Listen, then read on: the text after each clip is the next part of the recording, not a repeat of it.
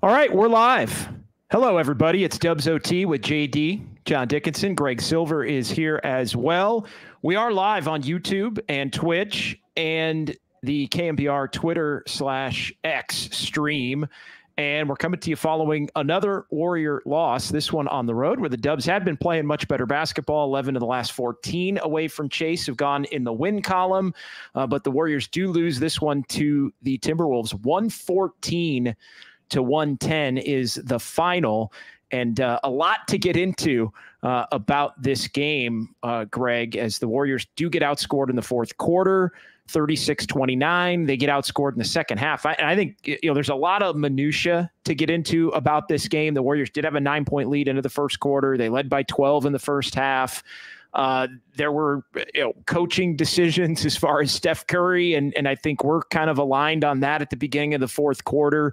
A lot of different things to get into. I think, though, when you look at the second half, and this was a point I made at the end of the third quarter, the Timberwolves, as the game went on, got their offense going. They scored 18 in the first, yes, but 28 in the second, 32 in the third, 36 in the fourth. So the Warriors gave up 68 in the second half, and that ultimately is what does them in as they do get outscored 68 to 56 in the second half and lose at 114 to 110. So big game, obviously. I mean, this is the Warriors have to get any and all possible games they can between now and 3 weeks from today, when the regular season will end for them. And this was an opportunity where they played well enough to win the game and didn't. And for all of the discussion, Greg, about bad home losses, like I thought, tonight was a much better effort from them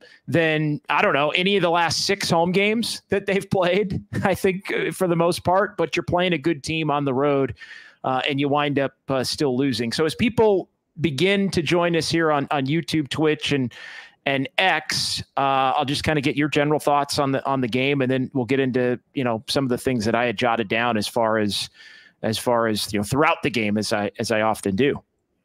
Yeah, before I give you a lot of my thoughts, I'm first going to ask you a question. And the chat, you can chime in as well. It's not a trick question. Do teams get their offense going against the Warriors because it's a fluke and there are certain weird percentage spreads? Or is it because the Warriors don't defend the perimeter?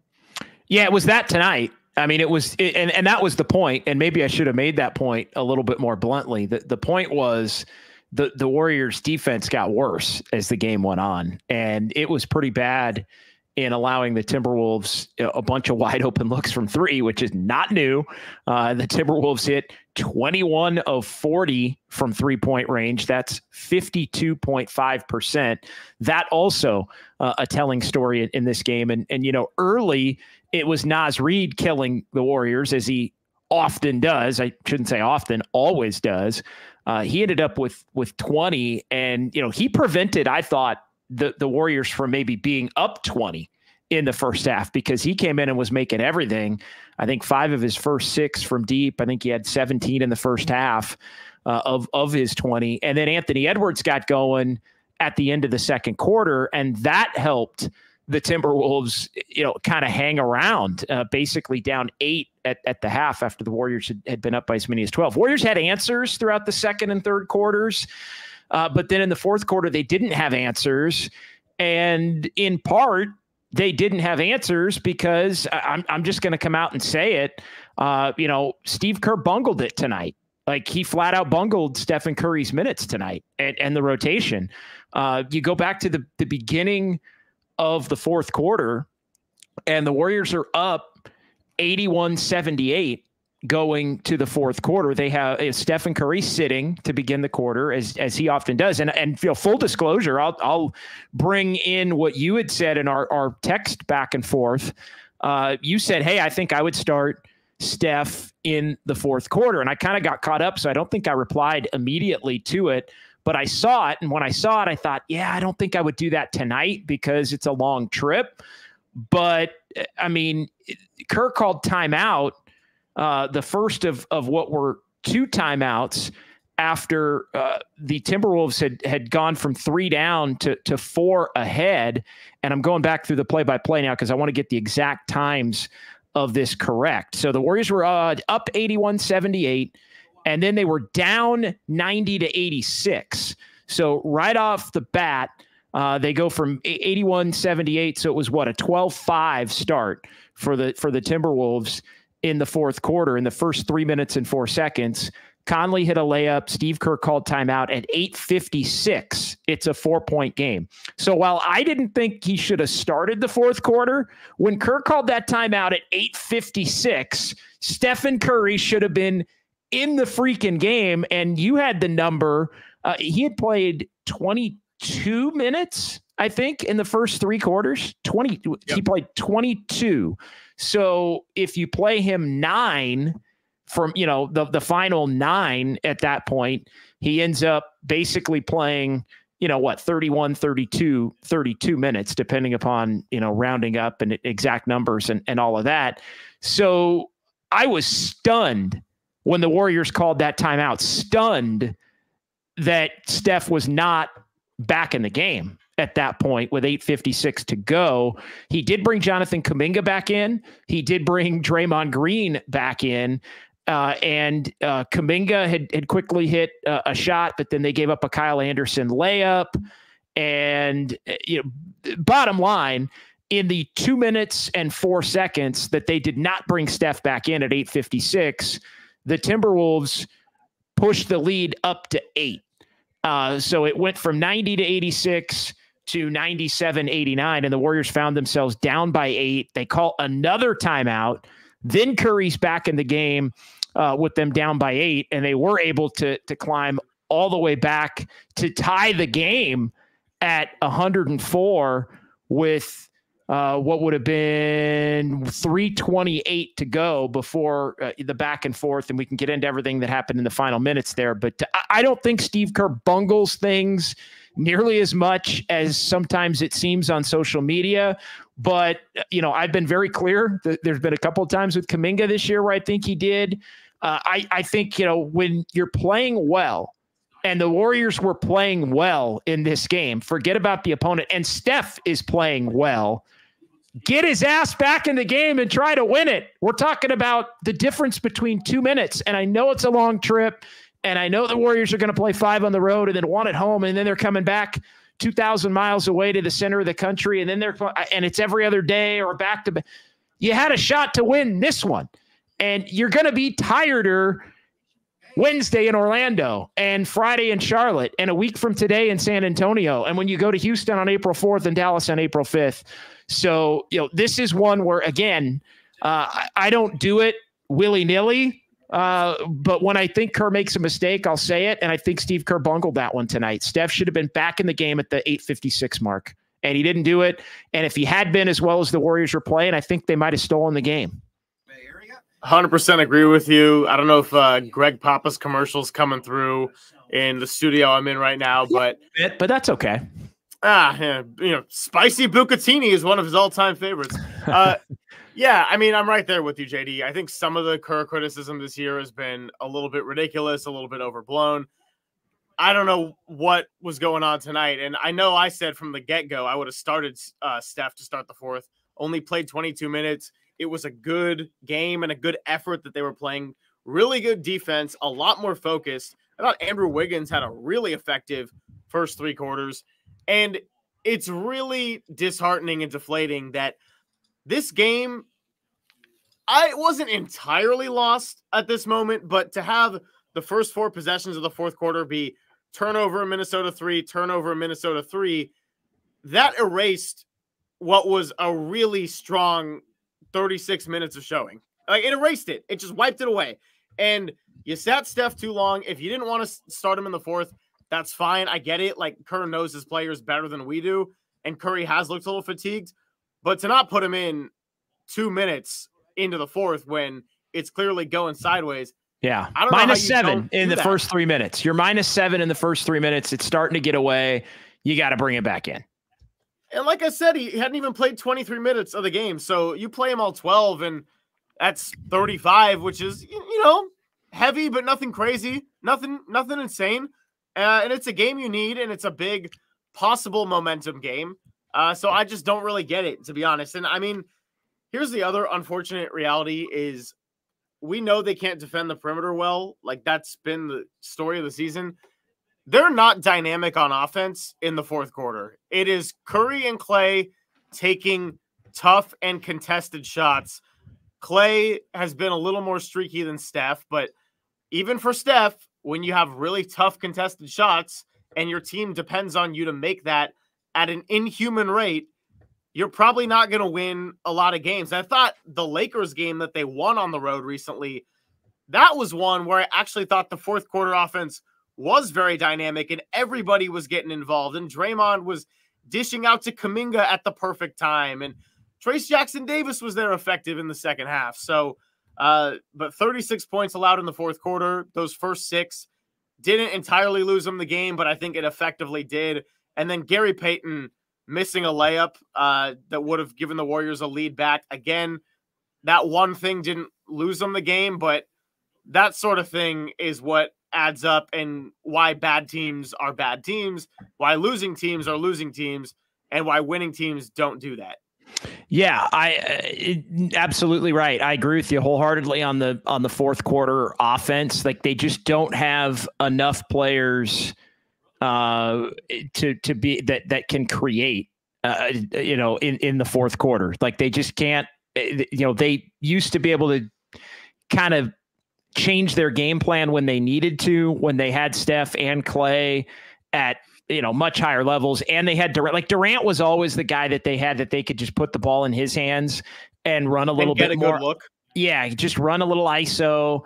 And that was when he was at the peak of his powers and he could get a 17-footer basically, or kick it to Steph or Klay, where the defense had to obviously be worried about, or Draymond could make a play for one of the 3. And, so that, obviously the Warriors made it through the bulk of their run by just having things stacked against the opponent in terms of, the ability to execute gets a lot easier when you have 3 players who are future Hall of Famers and all-time great offensive players and all-time great shooters, really, all 3 of them, not just great offensive players, but shooters specifically who you can get the ball to in those situations. But I think, forget about that. I mean, that's the heyday of the Warriors.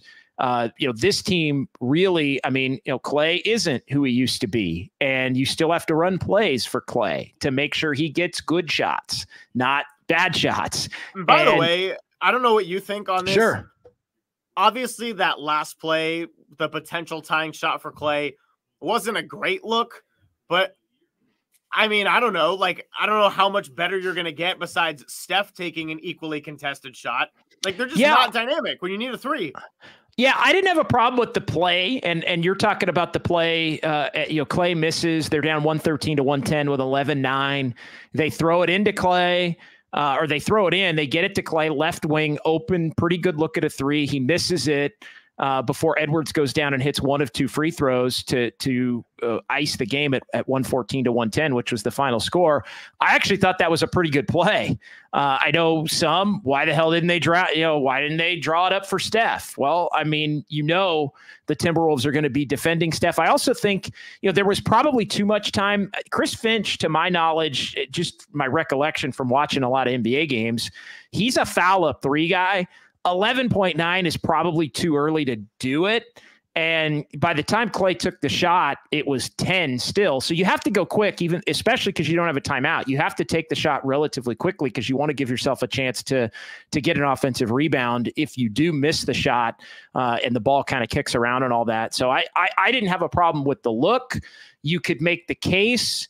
Klay, 3 of 11 from 3. It wasn't his hottest night, although you look at Klay, he was the Warriors' second leading scorer in this one with 16 points. And obviously, other than Steph, Klay's the guy that you want to be taking 3-pointers really at any point in the game on a team that doesn't have a heck of a lot of great shooting. So, I didn't have a problem with that. Again, you look at this game overall, and we can get into some of the things. The Warriors, after leading early in points off turnovers, they end up losing the points off turnovers battle. The Timberwolves had 9 turnovers in the first quarter. They had 7 for the rest of the game. So again, to the point about, and I didn't think, I know on the television broadcast, there was a lot of discussion about the fact that the Warriors were really D'ing up. I actually thought that was total bullshit, to be honest. I thought, and yeah, I can say that because we're on YouTube and Twitch and all that and not live on the radio. I thought it was total hogwash.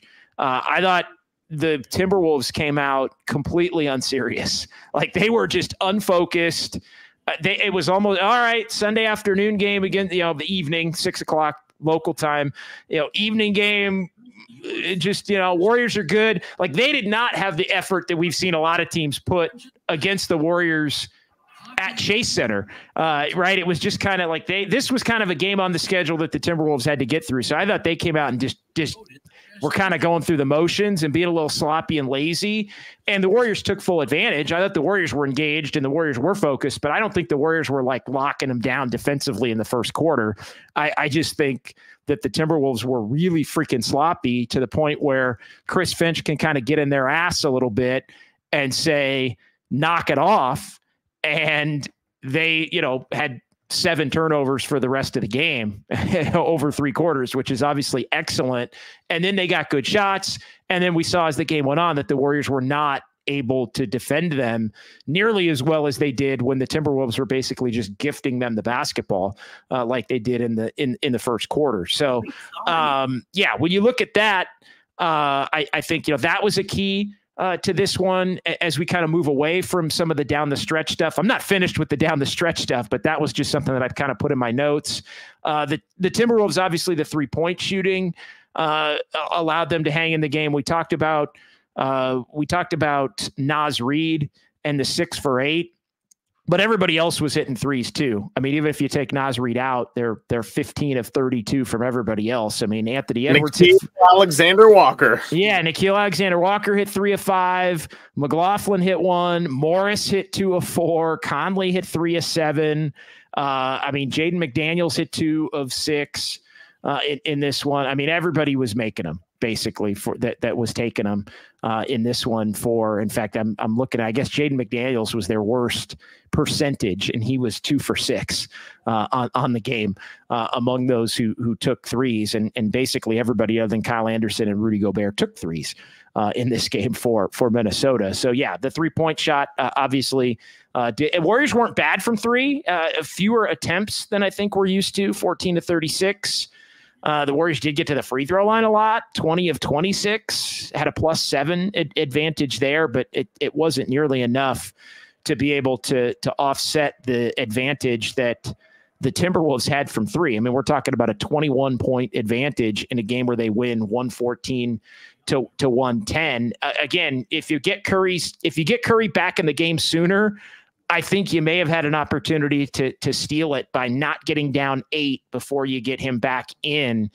And if you don't get down 8 before you bring him back in, then maybe you wind up 4 with about 3 minutes left. And the Timberwolves really, I thought for the most part, for a good chunk of the game, really, I think until maybe the middle of the third quarter, even though the Timberwolves were making shots, I always kind of keep a barometer of who's playing a winning game tonight and who's not. Like which team's playing a winning game versus not playing. And I thought for the most part, the Warriors actually played a winning game tonight more than the Timberwolves did. But again, the Timberwolves shot it well. And I thought Steve Kerr did him a favor by not putting Steph Curry back in the game at the 9-minute mark. I know just from reading and scanning Twitter post game, I know Steve Kerr did disagree. I can see here via Anthony Slater, and look, he's just wrong on this one. I get the answer, and he was asked about it probably by Slater, but the quote, if you want to say Steph playing 30 or 32 minutes was the difference in a win or a loss, I totally disagree. So there you go. And I mean, I can maybe listen to it. You want to talk while I listen to it, or you want to listen to it while I talk? Yeah, no, sure. Either way. I mean, one other thing I wanted to add as I try to get the lights going back in this building, just that kind of day today. That's okay. We love our dimly lit studios here. At least I'm not looking too orange right now. But what I was gonna say is that with the Warriors, again, you can talk about the Timberwolves coming out not being serious. They're sleepwalking. And that was true. I think they didn't show up and be very serious to the game.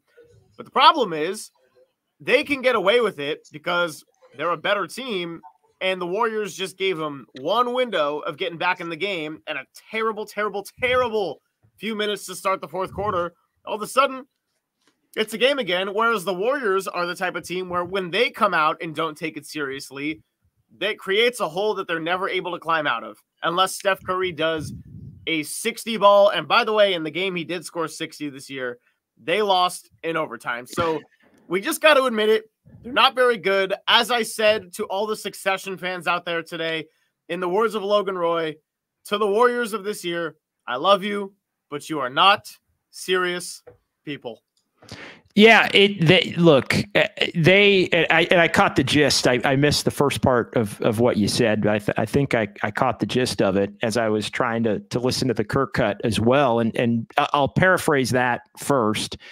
He disagreed as we read as far as, not playing Steph more than 30, 32. He didn't think that was a big difference in the game. He also said trying to get him as much rest as possible.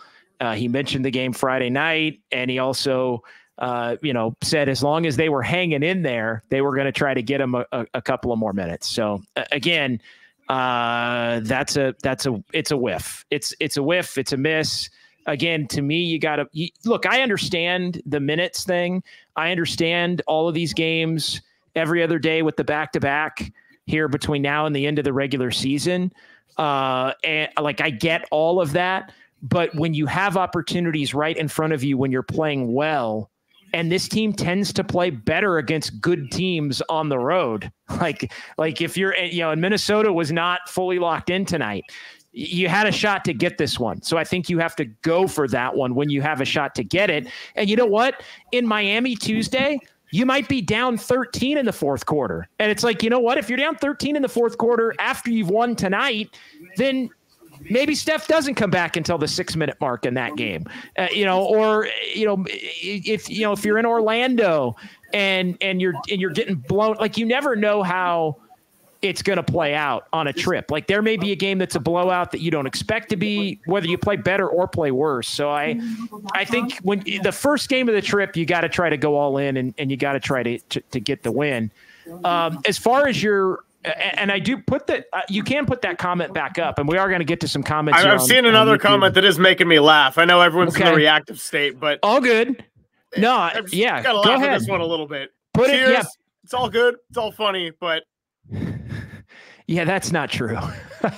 That's funny, and especially funny tonight. But I'm not even going to react to that one. But and I do want to come back to what you were saying as I was listening to the Kerr sound.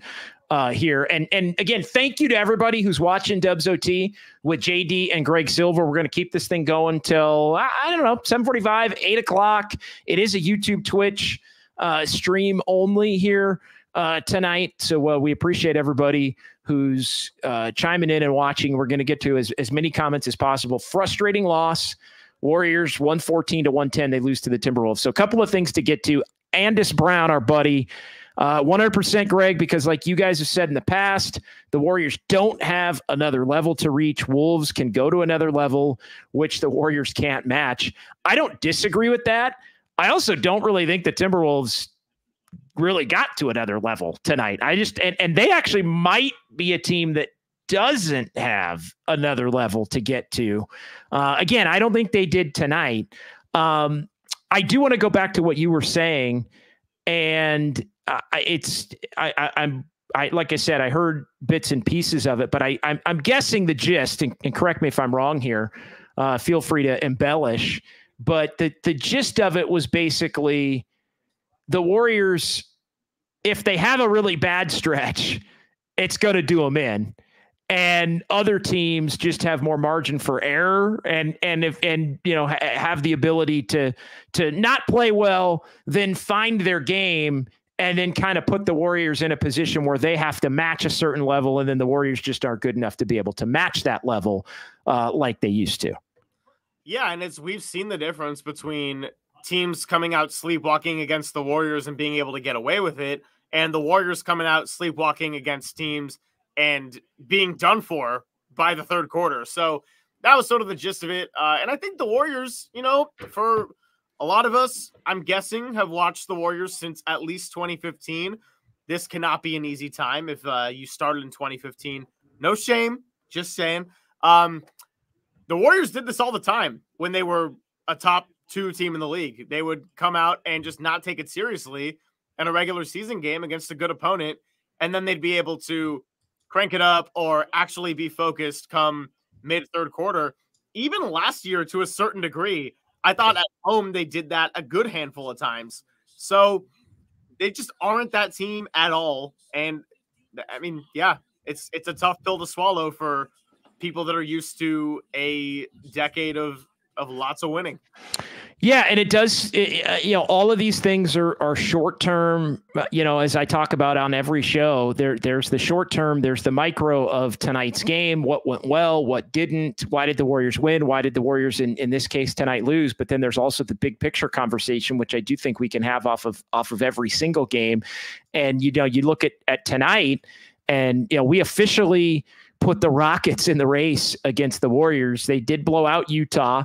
The Rockets did. I know we talked on Just Dubs yesterday about the fact that the Rockets are playing Utah and then they're playing Portland, and the Warriors have the game that they've just lost tonight, and they go to Miami, and basically both teams could be tied with the exact same records by the close of business on Tuesday if the Warriors lose that game. And the Rockets, who are red hot right now, the Rockets have won 8 in a row to get to 35-35, and the Warriors are just a game up at 36-34. The other thing that tonight's loss does is it puts the Warriors now 2 games behind the Lakers in the race for 9. And, you know, they're done. 8 was already done. They're 5 games out of 8. So 8's done. The Warriors are going to be 9, 10, or 11. It was already done, but just in case you didn't think it was done, it's done with the Warriors now 36-34, and 1-3 now in the last 4, 2-3 in the last 5 since Stephen Curry returned.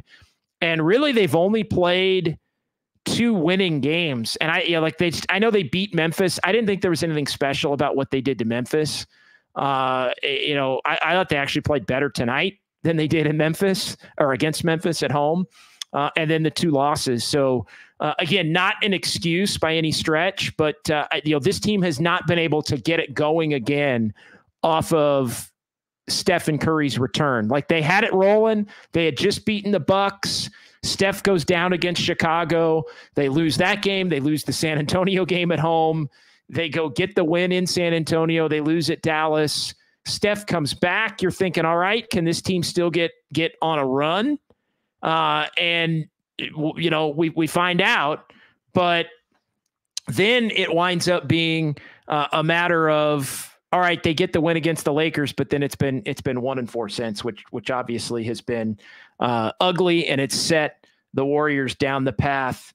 It's set the Warriors down the path of, now they're 8, basically 9, 10 or 11 in the Western Conference.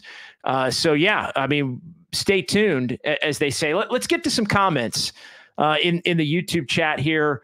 Again, Greg, I'm going to start as I often do at the top here. We had people chiming in even before the game ended, which I love, including Alpha Nickelberry. JD, no matter how this season ends, there have to be big changes made in the offseason. I can see the Dubs blowing the 10 spot, especially with how tough this road trip is. Well, there's no doubt about the last part. I mean, they're playing for the 10. I mean, they're really playing for the 10 spot now. I mean, they do have a shot to get 9 only because they can beat the Lakers and get the tiebreaker on April 9th. But they're playing for the 10. I mean, they're playing to, and let me just say this. If they can't get the 10, this whole season has been a colossal disaster. Like, it is a complete and utter fail. If they don't make the play in, I should say. I think I said if they don't make the playoffs. I mean, there's a good chance they're not going to make the playoffs. But if they end up 11th in the West, then, I mean, this is a complete and utter failure on every single level, almost don't even want to take a single positive away from it. So, I mean, we'll jump off that bridge if we need to 3 weeks from today, when the regular season ends. But as far as the first part goes, I agree. Like I was starting to, think with and I know it's been in the game notes the last couple of games, the fact that, the Warriors have had, I think, the third most wins in the NBA since January 30th and all of that. And, I think it was leading the Warriors down the path of thinking that they had a little more than maybe they really did as far as next year goes. Like, hey, Podziemski's coming, Podziemski's doing this and Kuminga's doing that. And there's a rotation now. And like, they have to take a realistic look at which path they want to go down for the future. Do they want to try to do something dramatic to get themselves back into contention for one more run? Or do they want to admit that they're no longer a championship contender going into next season and just acknowledge the fact that they're going to continue to develop Kuminga and TJD and Podziemski around Steph and around Draymond and maybe Clay, we'll see, and they're going to get under the tax and they're just going to have a year next year where they basically admit that they're going to be what they've been this year, but they're going to be okay with it from the jump. Like, they need to have that real conversation, because I'm finding it hard to believe that this team, I mean, I was just thinking about it. I was thinking about it earlier today. I'm thinking about, hey, Steph, Podziemski, Wiggins, Kuminga, Draymond, TJD, maybe Clay's here or not. Even Wiggins here or not. Wiggins might not be here. Clay might not be here. Chris Paul probably won't be here. This team minus those three without adequate replacements, you could almost guarantee the Warriors are going to be 11-15 in the West next year. If you can, like, if you're just not going to replace those guys or use their slots to be able to replace them. So I think even if this team winds up 10th, but they struggle to kind of get in here down the stretch, I think they are going to have to, as Alpha pointed out, take a more realistic look at whether or not they need to make dramatic changes. And they have to be honest with themselves as to whether they believe they can be contenders again. Yeah. I think that was all pretty well said. Just kind of reading through some of the other comments. And, I don't know if it would work to do it this way because we never have done it this way before. But if we want to play any sounds, I could see if I could just play it off of my laptop and that sound would go through. Sure. Because Steph had an interesting quote from just a couple of minutes ago. We could play the Steve Kerr cut first off the quote let's read. Do it. Yeah, let's play. Let's play them both, and then we'll get back into some more comments, because I think the gist of tonight's game, and we are doing Dubs OT here for KNBR, the sports leader. The gist of the game tonight, or the big question coming off of the game tonight, was why the hell Steve Kerr didn't put Steph back in with 9 minutes to go. So, if we can roll that up, just let me know when it's ready and ready to roll. All right, let's do it. And if JD or the chat cannot hear it, just let me know in the chat. Here is what Steve Kerr had to say, saying that it wasn't a difference maker.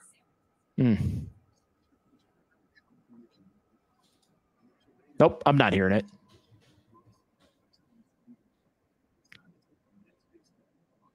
Yeah, I don't know if everybody else is, but I'm not. Okay. Yeah, maybe it's a got to do a separate download kind of thing. Yeah, no worries. I mean, it's again. Let's get to what did Steph said was that he was a little bit surprised with his extended rest in the fourth quarter. And then he had a different quote where, haven't heard this one yet. He was asked if it's realistic that he only plays 30 to 32 minutes, considering where the Warriors are at in the standings. Yeah.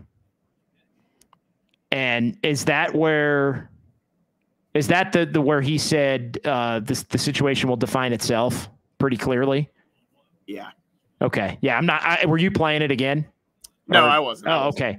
Yeah, no, he said, and I'm reading the quote right now. Steph had said the situation will define itself pretty clearly. It is in real time. Every game matters. We're inching closer to the other end of the standings. Nobody's going to wave the white flag. If that means playing more minutes, I'll be ready to do that, is the gist of what Steph had to say there. But again, we're not talking tonight, and this is the issue that I have with it.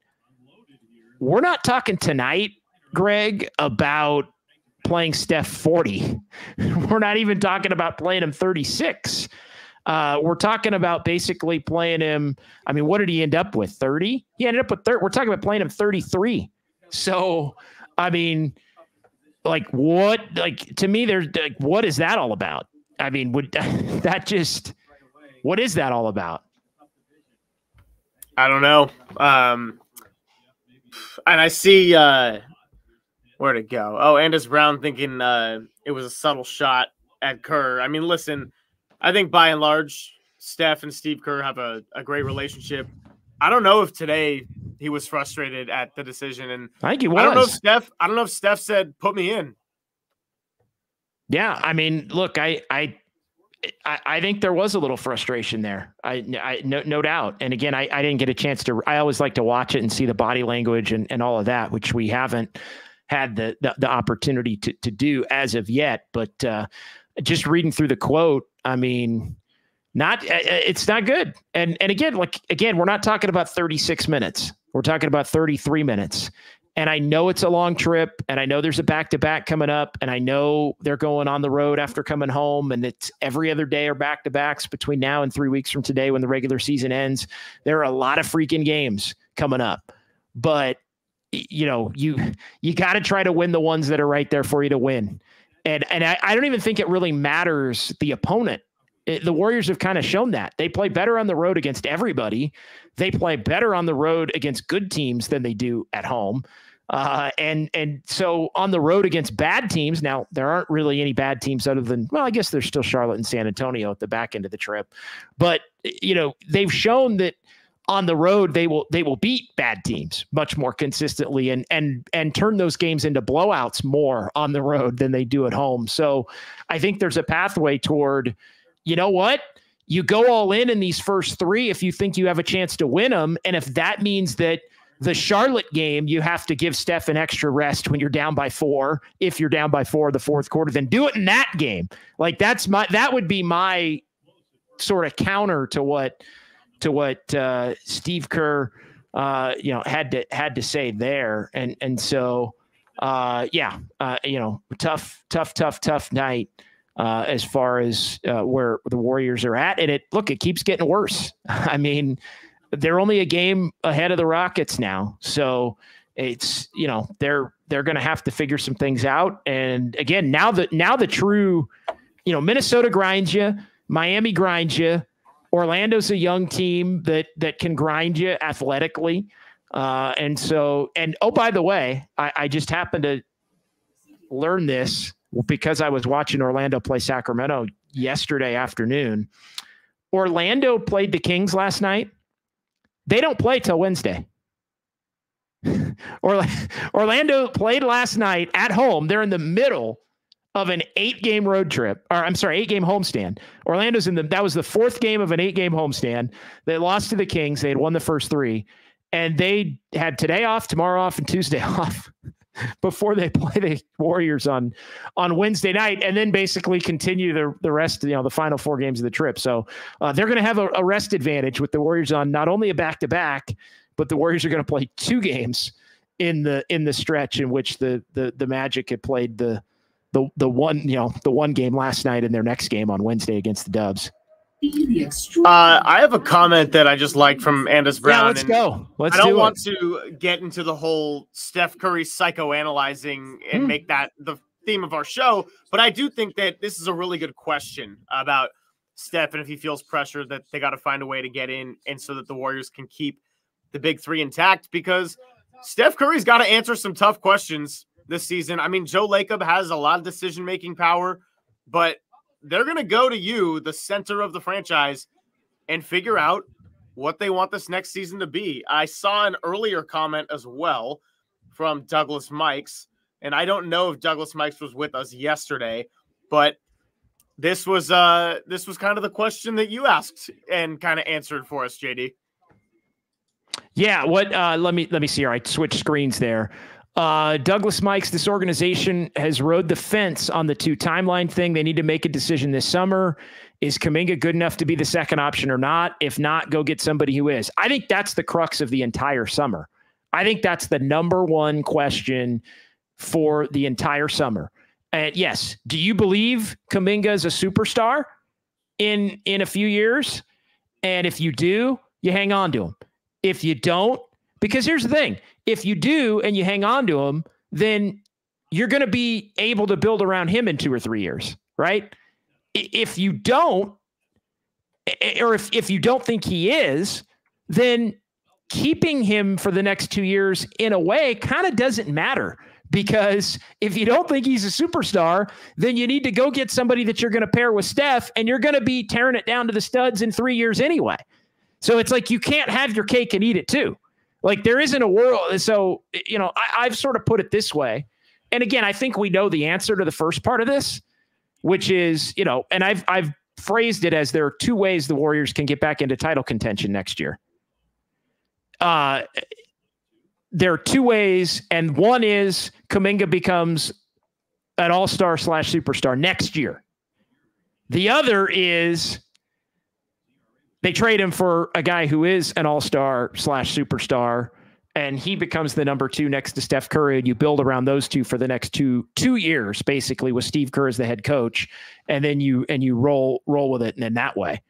So, they're going to have an honest conversation. I mean, our whole Just Dubs show, we invite everybody to go to the KNBR YouTube page from yesterday, because I think a lot of the things we've discussed here in the last few minutes really play, and check out Just Dubs, which we do. Or if you're driving and you got a big commute, pop that baby on in the car. Yep, you can pop that baby in as a podcast as well. Just Dubs with John Dickinson and Greg Silver. And you can pop that baby in and listen to the conversation that we had yesterday about all the big, the difficult conversations the Warriors have ahead. And it starts with Steph. It really does. He's going to have to, I think, in some ways, not atone, but answer for, and I think Steve Kerr has to answer for it. I think Dunleavy has to, I think they all have to answer for the decision that was made to go all in on the veterans. I didn't even necessarily, this coming into this year, basically the Steph, Clay, Draymond running it back with Steve, believe that with a little balance, this team could still contend. They were adamant about that from the night they got beat in LA last May. And it didn't work. And so, and I think we can already say it didn't work, because this team has been much more dependent on the younger players' ability to play well, because some of the veteran players hadn't played well. So I think at this point, that's already been sort of a fail. And so we move forward now.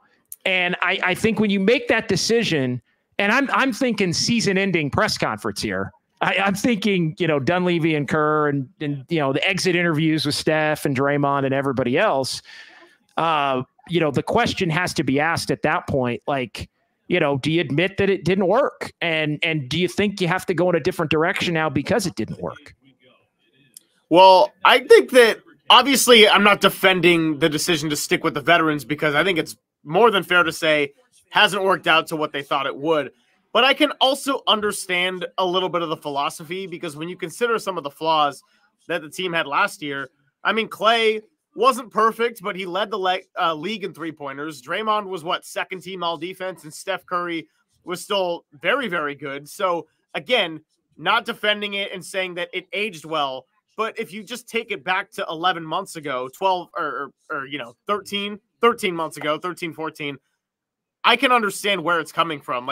A lot of the problems were bad chemistry, not the best attitudes.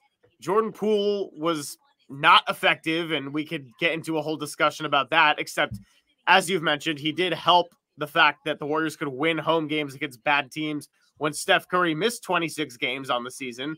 So that was effective for Poole. But Steph, Clay, and Dre was not the core issue last year, other than Draymond punching his own teammate and the fallout that created. No doubt. I understand the decision, and it's honestly the same decision that I would have made. I understood it, but you also have to admit that you got it wrong when you got it wrong, and I think, and that doesn't mean that next year they have to necessarily go younger. It just means that you have to have an honest conversation. To me, it's more. It's not a veteran versus youth debate. To me, it's more of have an honest assessment of where you are. Like, they didn't have an honest assessment last year of where they were. Right? They took everything in and they made their decision, but the reality was they were off in their assessment of what they were. That's not a youth versus, experience debate necessarily this year. To me, this year, it's more, do you believe in what you've had since January 30th, right? Like, do you believe that, that mix is capable of being something? And I think what we're seeing here over the last week, and we may continue to see over the next week, is the answer to that is no. The answer to that is, oh, well, that was nice and it was different. But the reality is, and I haven't done the math on it, but and it's funny, I brought it up earlier and I don't have it. Anyway, I kind of lost track of it when Steph went out, and then they started losing games last week. But I'm looking at it right now as far as just where the Warriors were at. And then where they were, let's see, 2023 Warriors, where they were. Do we have any comments we can get to here while I'm looking this thing up? What stands out to you? I got a quote from Draymond, and that is, "We keep losing, and that's not encouraging." Yeah. No, I mean, again, the one thing that I do think is good, I'm not a punt on the whole thing guy. Like, and I will say, I think I love the fact that the Rockets, for this reason, are on their heels, because if the Rockets, let's say, were 5 games back and the Warriors were locked in to the 10 seed, I think they would basically shut it down half the time. Like, I do think it would be like, all right, nobody's going to play in Orlando, and nobody's going to play the second game in Dallas, and nobody's going to play in Portland because there's a back-to-back, and we'll come back and let everybody, the fans will see Steph and everybody for the home game in the second of the back-to-back here in a couple weeks before the season, and we'll just win our games and basically treat it like a training camp. Like I'm actually glad the Warriors can't do that, because the truth is, I want to see how it ends. I want to see them pushed, and I want to see how it ends. They're going to have enough if they don't make it, whether they end up out on April 14th or out on April 17th or out on April 19th, or if they somehow make a run and end up out on May 5th, whatever it winds up being, I want to see it. I don't want to see the I don't want to see them just kind of punting and just kind of not letting everybody know where it's going to wind up. And because the Rockets are right on their ass, they're not going to be able to. So, we're going to see how they handle it. We're going to see how much they care. We're going to see if they want to still fight for something, even though things get tough. And we're also going to see if it frays some of the chemistry that it looks like this team has built over the last month and a half to 2 months, right? Because everything was harmonious, right? Everything was, the young guys and the veteran guys are getting along now. And you've got Clay and Draymond saying Kuminga's the future of the franchise, and like a bunch of things that are really easy to say when you've got a really good record over a stretch. Not so easy to say those things. I think the truth serum comes in. Like, I want a raw, real assessment of what this Warriors team has been this year, and we're going to get it over the next 3 weeks, because they're going to have to be fighting for something. So we're going to see if they quit. If they quit, we're going to find out. And guess what? If they quit, then dramatic changes are coming. Dramatic changes are coming. Nothing's off the table. But you know what? everybody's going to know that the dramatic changes should be coming at that particular point in time. Like there's going to be no faking it here. Like you're either going to win and you're going to make it and you're going to make a run, or you're going to go out in a bucket of flames and you're going to have to own it. And there may be dramatic changes even if this ends with a little bit of a Band-Aid on it. Like, oh, they got into the playoffs and lost in a gentleman's sweep. Like, I think still big changes are coming, right? You would think. I mean, you would think. But again, what does that mean? Like, that's the other thing. And our buddy Robert chimed in. Honestly, the Warriors not even getting the 10 seed, probably the best thing for the franchise right now. May open Lacob's eyes further to him realizing they need major changes. Yeah. What are the major changes, though? Klay doesn't come back. Chris Paul gets traded for nothing. I mean, like Wiggins is gone and you got to find a new 3. That's what I mean. Like, again, yeah, Wiggins. I mean, Klay not coming back, yes, would be a major change, but it doesn't necessarily make you better. Chris Paul not being back might make sense financially if you don't use his slot to bring another player back, but it doesn't make you better. Wiggins, addition by subtraction, maybe, but it doesn't make you better. You catching bugs in there? You got to fly? Trying to get the lights back going. Oh, I think the sensor's off. What are you spinning around? You were doing the clapper. I was like, I looked like you were trying to catch a bug or something in your. Oh yeah. I got you. What would the major changes be? I think that's interesting. Another thing that was interesting, and Holy Lessons chimes in with a couple. Why call that play for Klay? Again, I think he's probably you need a 3. So he's the number 2 option that's not named Steph. And again, that was, they kind of took what the defense gave him, but I thought it was a good play to get the ball in. And I thought Klay got a good look, but he missed the look. I didn't really have a problem with the play to Klay. Holy Lessons chimes in here. Kuminga looked upset he wasn't in at the end too. I didn't notice that. It wouldn't surprise me, but I didn't see that. Did you notice that at all? Did you notice a shot of Kuminga not – because he was not a finishing player tonight, really for the first time in a while. It was, Wiggins was out there. Basically – GP2. Yeah, Wiggins, GP2, Thompson, Curry.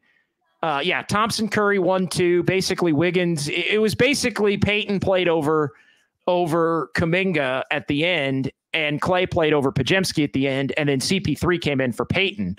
So CP3 was playing over Kuminga at the end as well.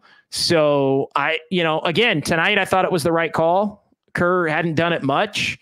I don't think Kuminga was bad necessarily at all. I thought Kuminga was fine tonight. I don't think it was his best game. But I think you look at tonight and you just kind of go through who was playing well, who wasn't. And, Klay, you were going to have Klay out there because he had 16 points. Steph was obviously going to be out there. Draymond was going to be out there. Wiggins is the 3. So Wiggins being out there had nothing to do with Kuminga. And Wiggins, I actually thought Wiggins was good tonight. Yeah, Wiggins played better than Kuminga tonight, but Wiggins is the 3. So it wasn't Wiggins or Kuminga. Wiggins was just out there. It was Klay over Podziemski. It was Wiggins in his starting/finishing spot. It was Curry and Draymond in their spots. It was GP2 who played really well tonight, I thought, despite 7 assists, 8 boards, had a steal. I thought GP2 played pretty well tonight. He was a +8, which was him and Draymond were the top 2 as far as plus minus for the Warriors in this one. So again, I don't think it's a big deal that Kuminga didn't finish the game tonight. I also didn't notice that he was upset, although again, he has a tendency to get upset. So it wouldn't surprise me. Although I think if he wasn't out there, I think it would be a little out of bounds if he was upset. Yeah. I would think so too, but I think losing just sucks no matter what. Like we say with the hard conversations, the funny thing about the last couple of weeks of shows and probably what's going to be the next couple of weeks of shows is we're probably going to be saying a lot of the similar things just in slightly different ways. And I think that losing is frustrating. It brings out the worst in everybody.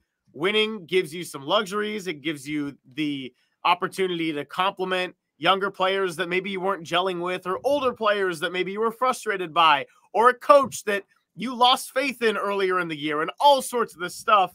Yep. But when you go back to losing and bad habits, you do not have the privilege of avoiding hard conversations. Like, we're going to say it many, many, many times over the course of the next couple months, and the Warriors are fully deep in the quicksand of hard conversation zone. Got to happen. Wiggins, Steph, Kerr, Dunleavy, like. Yeah, it's everybody. I mean, it really is. And then we got Robert chiming in about bigs. If all of that, again, I'm not getting into the bigs conversation tonight. A lot of back and forth. I don't know why. A lot of back and forth about the Kings tonight. Somehow that has nothing to do with us, but it got going in the chat. I think there was maybe a Kings fan and a Warrior fan going back and forth about whatever. Otis Bird III, JD is pissed. I feel him on this. It's not good right now. Hey, it's just a matter of being real. It's just a matter of, you got to be real. And tonight's a night where, again, I want to see everything come out in the wash. Like, I don't want to be faked into something. Like, I want it raw. Like, you know what? If Kuminga doesn't finish a couple games between now and the end of the year and he truly is disgruntled about it, well, guess what? Then you got to ask yourself a bigger picture question about whether he's somebody you truly want to have around. Like that's just reality, or that you truly, because I'll say this. If you think, and again, I don't want to belabor this too much because we don't know. And I actually don't even really, like, if something's come out on social media or he said something about being upset, that's one thing. So I really don't want to, but how do you think after the Warriors pay him $130 million this offseason in extension money that'll kick in the follow? How do you think he's going to be then if he's not finishing a game? Like, he's already basically taken on the coaching staff and kind of won. Like, how do you think it's going to be then? Like, that's not nothing, right? It's something that has to be dealt with. And there always is a cost benefit analysis as to, a player being happy and, with his role. Cause I think personally, the Kuminga thing's I think it's fragile. I'm just going to say not fragile in that they don't want him. I think they do, in a perfect world, want to keep him and continue to build around him. Like, I do think that is a thing, but I'm not buying the whole, he was pissed off. Him and Kerr worked it out. I think, sure, for the time being they did, because Kuminga's been playing a lot and he's played well and they've been, for the most part, winning. But now they got to pay him or not pay him. And that's going to create, now there's an expectation in his mind that he's just going to be out there every single night. And you know what? He's almost to the point where he's going to be out there every single night. But I still don't think he's quite at the point where it's every single night, no matter what, he's going to be out there. Like, if he's not playing well and other players are, then I think he may not be out there every single night. How is he going to handle that? So I think, that again, that's not really in the top 10 things off of tonight, but it's something to file away and keep an eye on between now and the end of the regular season. I don't want to create a judgment about it tonight, but might not be the only time here in these last 11 games or whatever it is. Is it 11? Is it 10? Is it 12? How many games are there? There's 12. 12 games left. 12. All right. Yeah. And then I see newest comment. The answer would be yes, because if you're trading Kuminga, you're sacrificing your future to try to win now. So, well, yes, older than 22. I'm not saying necessarily 32, but a proven player. Yeah, no doubt. Brandon Johnson, why is Kerr only playing 30 minutes in a game so crucial? Should be playing 38 to 42. Again, I think there's a happy medium there. I get people are pissed off about it. I think Kerr bungled it. I don't think it had to be 38 to 42. Tonight it could have been 34. And I think the Warriors would have had a shot to – I would have liked to have known whether those 3 minutes would have mattered. Maybe they wouldn't have. But I would have liked to have known if those 3 minutes at the top of the fourth quarter would have mattered or not. And so, yeah, all of those things are problematic. We got people in the chat. Enrique Rivera, my fams. I'm just going to shout some people out. AJ Cruz, 75. WTF, they lost again. Yes, they did. lose again. Otisburg III, we appreciate you. Mickey D, Houston 1 game back. Yeah, and Houston's playing Portland tomorrow, and they're hot. The Warriors did need that game. There's no question. The Rockets have been scorching hot. The Rockets have won 8 in a row, and they are crushing it over the last couple of weeks. Vince C put that one back up. I like that one. Vince C with the Warriors. That's not great. Robert brings up an interesting point. He says Rockets will be a top 8 seed for sure next year. Memphis is going to be back with something to say too, no doubt. That's the other part of it. Anytime you're in that bottom half of the West. So anytime I think you're 9 to 15, let's just say, and the Warriors are definitely going to finish the season that way. We'll see if they play their way in or not. But they're definitely going to be anywhere between 9 and 15. That much they have clinched in my mind. Anytime you're 9 to 15, it's not only the people above you that you got to worry about. And I think that's a great point. Like about the Rockets, the Grizzlies, Utah might be a little farther away, but all you need to do is look at Minnesota last year was a play-in team, and they vaulted. Oklahoma City last year was a play-in team, and they've vaulted basically into being two of the top 3. That kicks other teams down a notch that a lot of them were still, better than you were. I mean, and it does become a question of, and I'm going to even throw in another one. San Antonio's going to get another high pick, and they may get another player. Exactly. And they may get another player. So that I think is going to be, important. I mean, Houston, Memphis, and San Antonio would be 3 teams that I would look at to where if you're not getting better, if you're the Warriors, then you're getting worse. And so, what ultimately do you want to do? And it gets back to, that conversation that we have to have. Yeah, we're going to go about another 5-10 minutes here. It's John Dickinson. It's Greg Silver. Greg's got to get over to be a part of the post-game Giants coverage on the KNBR airwaves. The Giants in Sacramento tonight playing a exhibition against the AAA River Cats, and then they're going to play the A's a couple of times, and then they're going to get things going for real on Thursday. Wow. Already baseball season in a big way, and looking forward to that. The Giants have a good energy about them, at least with 4 days to go here before the beginning of the season. Looking through some of the chats here. Queen of Snow Size, the CP3 Clay lineup wasn't great either. Got down in the 4th. Curry and Dre should have been subbed in earlier. Yeah, Curry and Dre should have been subbed in earlier. We had a few people. There were people going back and forth about Kuminga. He looked spooked. He didn't look spooked. Odd stuff there. Again, I didn't see anything as it related to Kuminga. Douglas Mikes. They either got to go all in on Steph's window or blow it up. I'm not watching some middling team because Lacob and crew decided to half-ass the offseason. Yeah, they have to make a freaking decision. They have to make a freaking decision in a big way.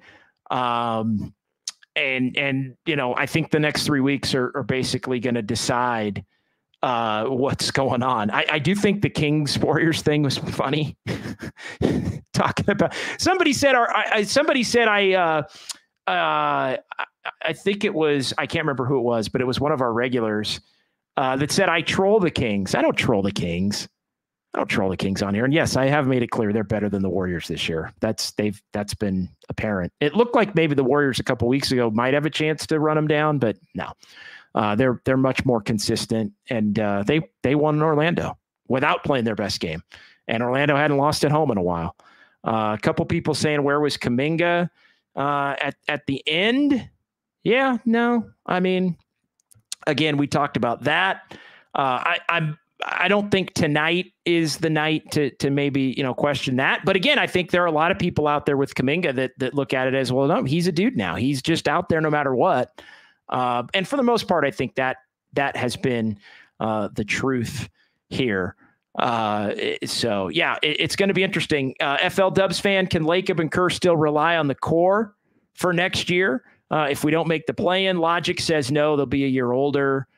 Again, it can't just be the core. It has to be how do you enhance that? And Steph's getting a little older, and you need to offset.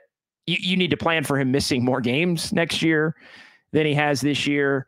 All of those things I think are obviously going to be very, very, very important as we wind things down on 2023-24 and wind things into the remainder of this road trip, which is, it's Miami and Orlando, no picnic.